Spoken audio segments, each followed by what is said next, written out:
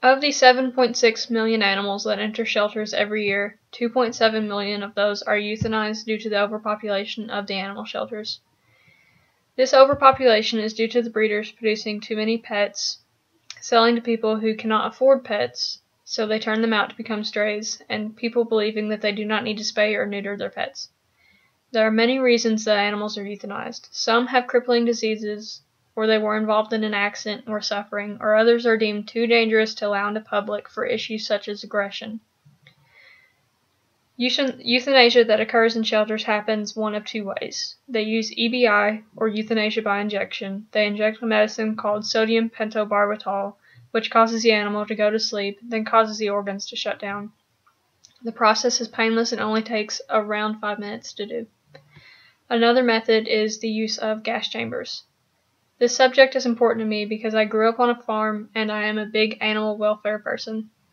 The statement made by the American Humane Society has helped me to strengthen my opinion that the only way animals should be euthanized is by injection of sodium pentobarbital. Euthanasia by gas chambers does not meet the necessary requirements set by the American Veterinary Medical Association because the animal's death should be delivered quietly and humanely. The root definition of euthanasia literally means good death, eu meaning goodly and thantos meaning death. Many people would consider the gas chambers to be inhumane due to many reasons. The animals are placed into a dark box and the door is shut and sealed. After the door is closed, someone presses a start button and carbon monoxide begins getting pumped into the chamber. The gas chambers are dark and often smell the animals that were put in there before it. Oftentimes these animals will be placed into one box. Many animals will be placed into the same box and they will begin fighting out of fear. The use of these carbon monoxide gas chambers lead to acute carbon monoxide poisoning and eventually will lead to death, some 20 to 30 minutes later. Now that I have told you about the carbon monoxide gas chamber process, I will tell you about the story of a very fortunate survivor. His name is Daniel. Daniel is now a 2-year-old beagle. That is what his new owners named him after he was adopted from a shelter in New Jersey, when he was originally in a shelter in Alabama.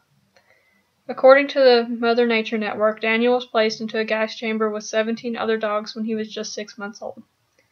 Daniel was the only survivor. No one knows exactly why Daniel survived, but now Daniel and his owner travel around the country to share Daniel's story and spread the news about this type of inhumane euthanasia.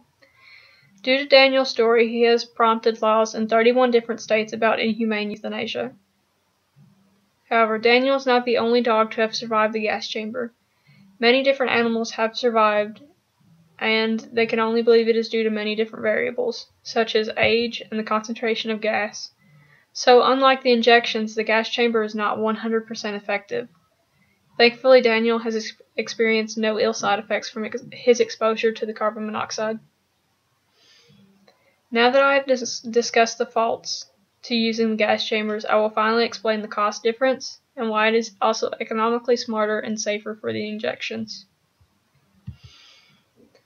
EBI has been proven to be the most cost-efficient when it comes to euthanizing an animal.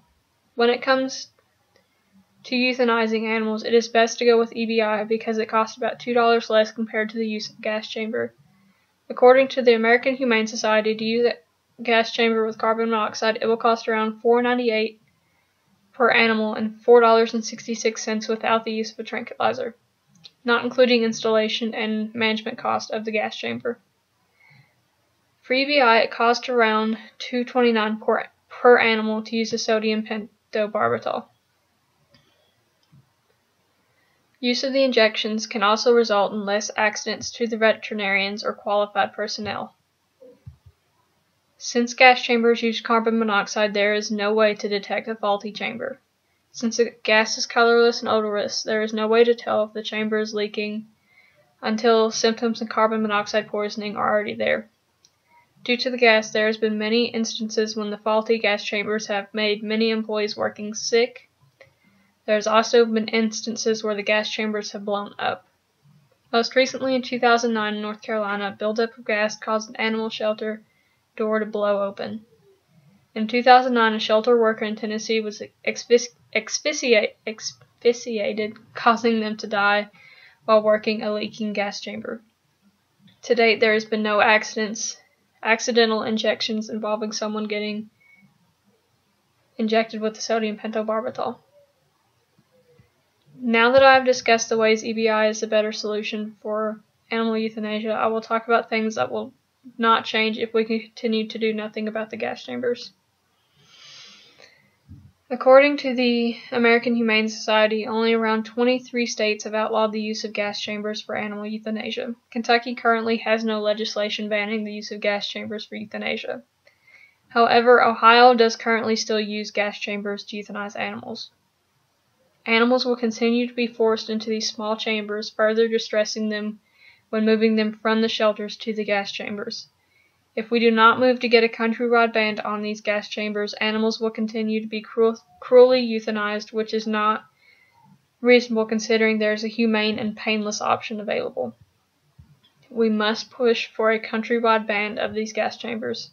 Viewers of this speech will be able to go online and sign petitions to get rid of these gas chambers and only allow euthanasia by an injection of sodium pentobarbital. So out of the 2.7 million animals euthanized every year, by getting rid of the gas chambers, we can make sure the animals go through as little pain as possible during the euthanasia process.